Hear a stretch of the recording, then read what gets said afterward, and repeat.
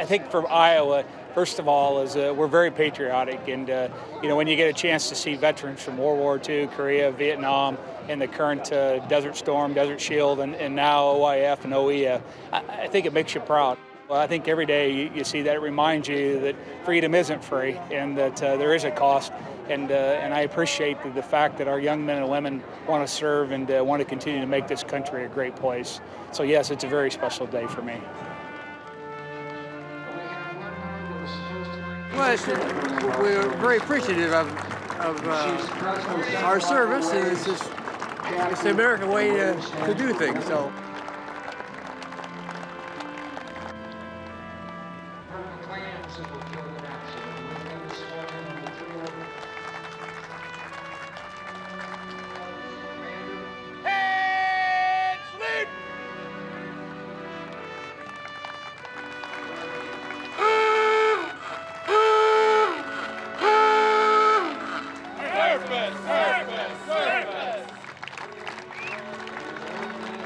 What do you think of the parade? It's great. My first one. I'll be back. It means a lot. It's a way that we can say thank you and show our appreciation for all the veterans that have served, that have preserved our freedom. And it's just wonderful to see all the people that are out here and all the units from all over the state that came to show appreciation and their support for our veterans and those that continue to serve.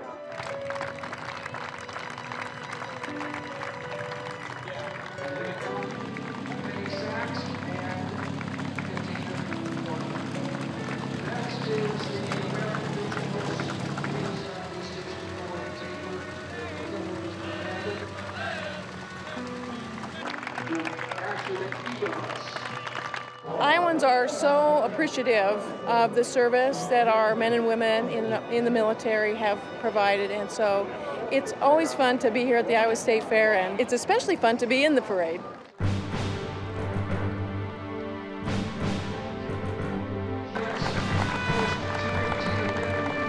It means the world to me. They're helping other veterans. It's great.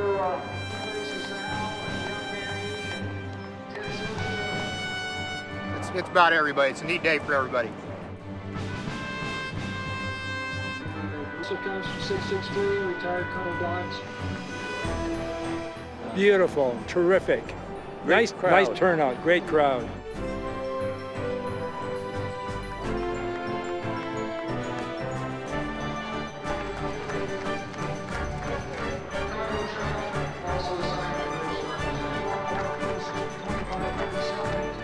What's a parade like this mean to guys like you? Oh, a lot, an awful lot, but especially, the people.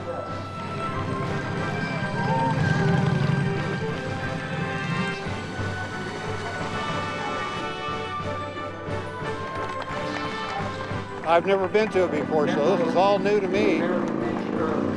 Oh yeah, it's a lot better than anything I've ever had before, because I didn't get no welcome coming home.